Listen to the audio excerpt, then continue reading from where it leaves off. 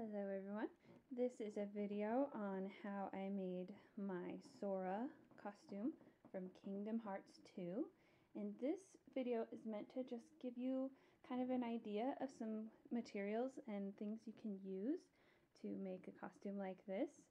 And I know that a lot of beginners might not know quite where to start, so I know when I started this costume I had no idea what I was doing, but somehow it came together, so I just wanted to pass on my experiences with you. Let's start with the shoulder pauldrons. We'll go from top to bottom here. So these are supposed to be like his armor, little armor things that he wears. I know it only protects his shoulders. He's just wearing street clothes for really the rest of it. But the armor here is just shiny vinyl filled with padding, just some cheap foam that I had. And these things are very useful. I found them at Joann's. They're called button covers, and they come in silver, and it's so you can like make any color button you want by putting fabric over them. But I just like the silver ones because they're great for cosplay. You can say I use them to both for this part to attach it to the jacket and for the end of the shoulder armor. These buckles I found on a purse. I found a purse with two matching buckles at like Savers for $2, so I just bought it for the buckles and cut the buckles off. This is that binding tape you can find at Joann's in like any color, and comes in different sizes, so that was really easy to put together. Also, I wanted to make sure these were detachable from the jacket so I could wash the jacket, because you don't want your convention costumes to become gross. You want to be able to wash them. So here's a pretty crappy job, but I put some snaps on the end of these here, and that way they're always perfectly symmetrical and aligned the way they should be. Now I can't snap it. Okay. And then here I put sticky back Velcro to attach it onto the shoulder of the costume. So yeah, completely removable, and then I could just wash the jacket by itself, which has been really awesome. I washed it many, many times. The jacket is an adapted hoodie, and I used some really nice thick knit hoodie fabric, so it's nice and soft and cozy, and I kind of made the hood kind of pointed like I saw in some of the reference pictures for Sora. So I adapted the hoodie pattern just a little, and of course cut the sleeve short, and Luna approves. And then I added lots of trim. This is just a white shiny, kind of shiny fabric that I found. These pockets are non-functional, so you can see I just added a strip for the pocket. The bottom is that same white fabric. You can see I stitched some stuff in there. And then a zipper, which when I zip it up, it's actually off by about ½ an inch, but you can't really tell because he never zips up his jacket, so that's good. It was my first time using a pattern, so I was okay with how it turned out. It's kind of wrinkly now that it's been washed so many times, but it looked good when I first made it.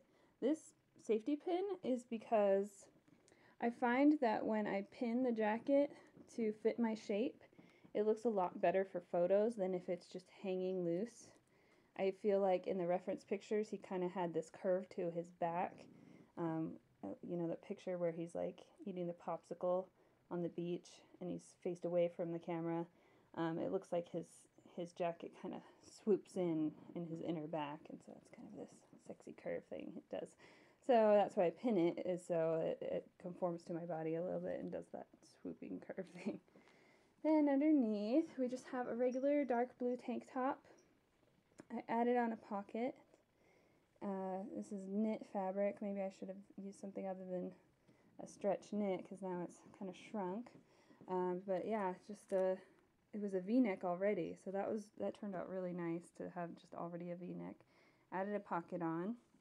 And then this necklace, this chain is actually the first thing I ever bought that I knew I was going to use for Sora someday.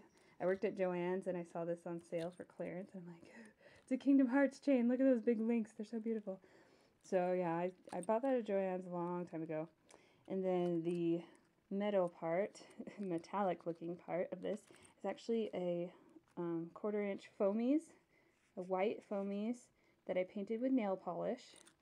So it looks very metallic and shiny. If you look at it up close, of course, there's flaws and whatnot, but from far away, it looks really nice and metallic. And then to hold the chain on there, like I saw in the reference picture, basically what I did is put 2 quilting pins through the side of this thing and then cut the little ball top off of them. So this is 2 pins holding the chain onto the necklace, and so far it's never broken, and I've worn it to a lot of cons, so I'm pretty happy with how that turned out. So that's a necklace. And then I am missing the blue belt that's supposed to bring his top and bottom parts together. I've never made that belt. I do plan to now that I have some blue leather for another costume I'm working on. So yeah, I never did the belt, but no one's ever seemed to notice that. Here we have the little, I called them the saddle bags, the side saddle pockets. I made a pattern for paper that had it, so it was a long rectangle folded in on itself, and then with a triangle at the top. And then I have some sticky back Velcro. Now, sticky back Velcro I don't recommend on stuff that you wash or like fabric really ever, because it doesn't always hold up. It sometimes likes to unstick. It's not reliable, so I do not recommend sticky back Velcro. I used some elastic strapping for the black parts, and these are totally functional pockets. I put things in them all the time for conventions. I just carry everything in these pockets, so it's really awesome to have working pockets. Whenever you can make something functional on a costume, do it. It is so worth it later. You will thank yourself. Okay, so I just bought yellow strapping from Joann and like these rectangular buckles, and again I used sticky back Velcro. You can see where that's a problem, but this is so you can easily detach the belts anytime. It's just folded over. It's like that on the front and the back side. And so yeah, sticky back Velcro all over the place. So then you have the 2 saddlebags, and then underneath I wear just a pair of blue basketball shorts. And then these were adapted from a huge pair of pants that I found at Savers that were this nice kind of jersey material too. And then I cut them apart and put in the elastic band that fits my waist, and then added some trim, white trim. You just kind of fold it over and sew it onto there, and I added some more white trim here. Then at the bottom, you can see that these are really long. These are the full length of the pants. I added some elastic that was fit to just above my calf, so just below my knee. And so that way I just shove these up onto above my calf and they hold on, and then I have some batting, quilting batting inside here to kind of puff them out, because that's something that is really important with Square Enix characters especially, is you want to make sure the shape is right. If you can puff things out where they're supposed to be puffed out, people will really believe in the character more when you wear it. So make sure you puff things out with batting or foam or whatever you can find to make that shape closer to your reference photos and your character. And last but not least, nope, it's not the boat shoes. I did not make the giant yellow boat shoes, though maybe someday when I'm really bored, maybe I'll make the boat shoes. These gloves I found at Savers. They are Gore-Tex gloves, so they're very puffy, very, very insulated, as you can see. I mean, these are great if you're in like 0 to -20 degree weather. And I just took that bias tape stuff and wrapped it around, sewed it on, used those button cover thingies, a little bit of vinyl. And these are really nice and big, so they give that, once again, puffed, big illusion. Very cartoony and very cute for this costume.